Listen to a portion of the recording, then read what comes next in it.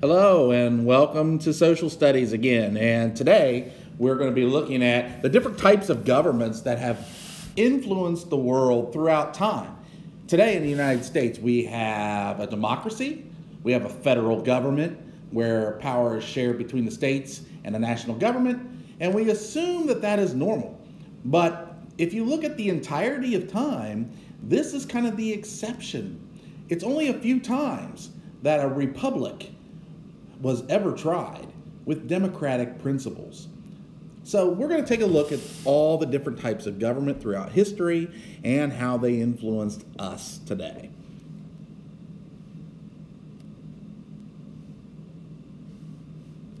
All right. To understand, government did not always exist. And there was a world that existed before human government. And it's basically the law of nature. Might makes right. And whoever was the strongest and the smartest survived. We call this situation anarchy. And that's a situation where there is no government. This can happen after a civil war in modern countries today, when a government has been deposed of and a new government has not been established yet. That's why you often see rioting and looting happening when a government falls. For example, when Saddam Hussein was thrown out of power in Iraq, a lot of the museums were looted in Iraq. Now, communism is the complete opposite of anarchy. Communism is where everything is controlled. Communism, at its root, believes that there is no private property. No one can own anything. So therefore, everything belongs to the government. So it's not just government buildings belonging to the government, but also your house belongs to the government. The car you drive belongs to the government. The decision of where you work belongs to the government. The press belongs to the government, and your speech belongs to the government, and your education belongs to the government, and your health care is determined by the government as well. There is no alternative. You see this in a country like China today, or Cuba, or North Korea. Now, we are a democracy. A democracy is a government where the people have elections, free elections. That's a key, because even North Korea and China have elections, but you don't get to choose who you vote for. You vote for who they tell you to. In the United States and a lot of Western countries, we get to choose who we vote for. And we are not arrested if we vote for the other party. There are actually two kinds of democracies. One kind of democracy is the kind we practice mostly here in the United States. It's called a representative democracy or an indirect democracy. A representative democracy is exactly what it sounds like. We choose representatives to represent us in an elected body of either Parliament or Congress. In the United States, it's called Congress. In the United Kingdom, it's called Parliament. And these representatives sit down and make the laws for our countries. Now, there is another kind of democracy called a direct democracy. And the United States is not a direct democracy. Ancient Greece, the Athenians, are an example of a direct democracy, where every citizen gets together and they literally vote on every law. Think about it. You do not vote on every law that is created in the United States. You vote for a representative, and then there is a process that the law is created through. And if we don't like the way they vote, we vote for the other guy the next time, the next election, right? But we don't worry about every single law. That's not our job. We choose a representative to do that. In ancient Greece, that was not the case. In ancient Greece, they literally got together once a month at the polis and they voted on every single thing, not just every person. So that's a direct democracy. We do have direct democracies in the United States today. They are called town meetings. In small towns in New England, they may meet And all the citizens that show up on that certain day, they literally vote on every law in the community. There is actually a direct democracy very close to us. It's in Farrell Valley. Farrell Valley is an enclave inside of Mineral Wells, and there the people who live there will meet together once a year, and they decide things like who's going to take care of the pond and the gravel road and how much it's going to cost everybody. That is actually an example of direct democracy. Now, our founding fathers established this federal democratic republic idea out of a world that was dominated by monarchy. A monarchy is somebody ruled by a king or a queen.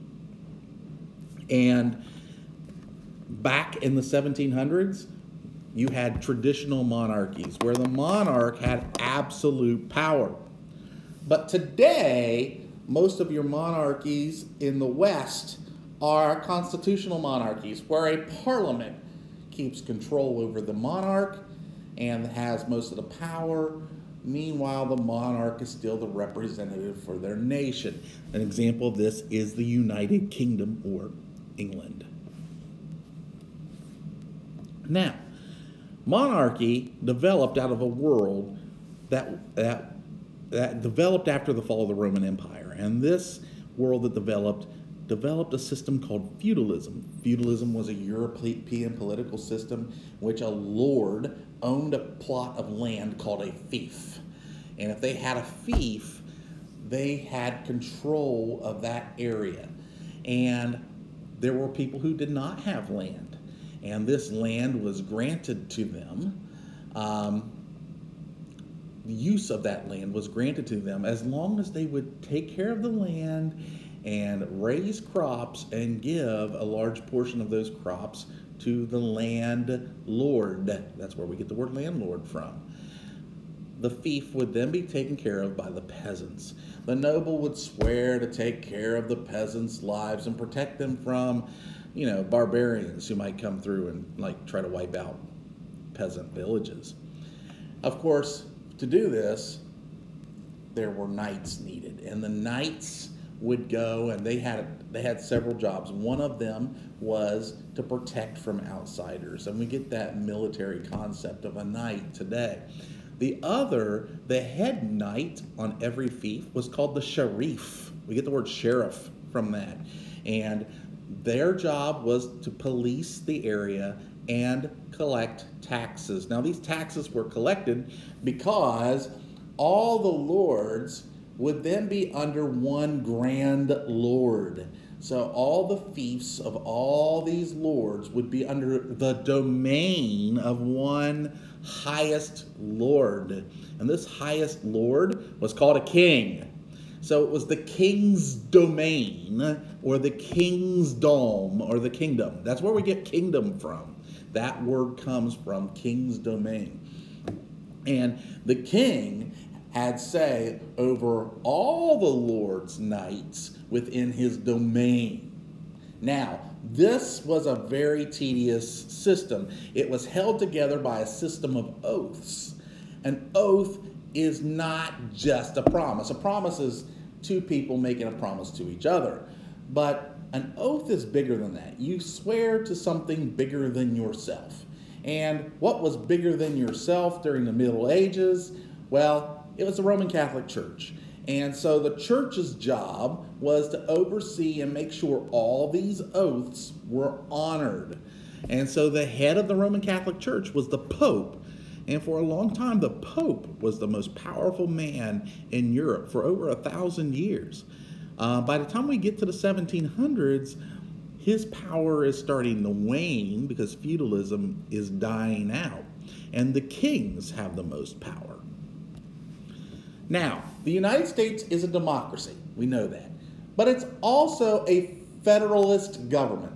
Federalism is when power is shared between a national and state government. And the supreme law of the land is the national government's constitution. Look at our country. The supreme law of the land is the U.S. Constitution. States cannot pass laws that go against the U.S. Constitution. Now, the opposite of that in that realm is a confederation. And actually, the United States' first government was not a federalist government, but rather a confederist government. And this is when there's shared power between the national and state governments, but the supreme power belongs to each state. So states can pass laws that go against the national government, and the national government has to comply. This was the kind of government also established by the southern states between 1861 and 1865 when they rebelled against the United States. They claimed the right to break away on states' rights, or the state's right to break away and not follow the U.S. Constitution. This was one of the major pushing points of the Civil War. Does a state have the right to break away from national law? The Civil War and its decision was no. Now, something to remember, when our founding fathers established our government, the United States didn't exist yet.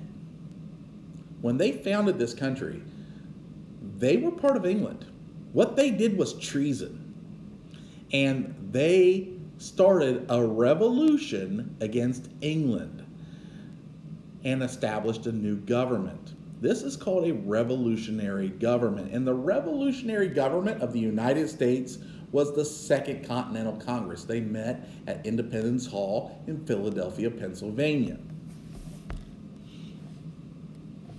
After the American Revolution, we had a system of government that honestly was meant to just be kind of a hold until we established the kind of government we actually wanted.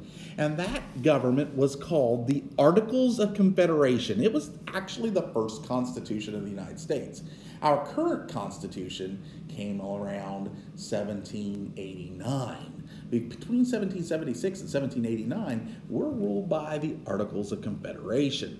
That was our transitional government. Now, one of the things in our U.S. Constitution is the First Amendment, and one of the rights of the First Amendment is freedom of religion. That was a radical statement put in our Constitution in the 1790s. The world before did not have freedom of religion. Every government had an official religion of the state. And a lot of ancient civilizations, the state and the government, the government and the religion were not even separated at all. They were the same thing. An example is ancient Egypt, where Pharaoh claimed to possess Ma'at. And Ma'at was basically, since he was a descendant of the gods, in theory, whatever he said must be true. He could see things that nobody else could see. He's Pharaoh. He's a descendant of the gods. So we all know the sky is blue. If Pharaoh said, today the sky is orange, even though you can look up and see the sky is blue, you would say, well, I must be wrong, because the Pharaoh can see better than me, and he clearly sees the sky is orange. Today, theocracies are rare, okay? But there is a theocracy in Iran right now. Iran is a quote-unquote democratic theocracy. They do have elections for their leaders, but all leaders have to do what the Ayatollah, or the religious leader of the Shiite Islamic Church or mosque, says. A theocracy is a government where the leader claims to be a god, to be a descendant of a god, or one with the gods, or the leader sent by the gods. That is a theocracy. All right, thank you for paying attention. And I hope this was good information for you. There will be a quiz on it, and good luck. Thank you very much.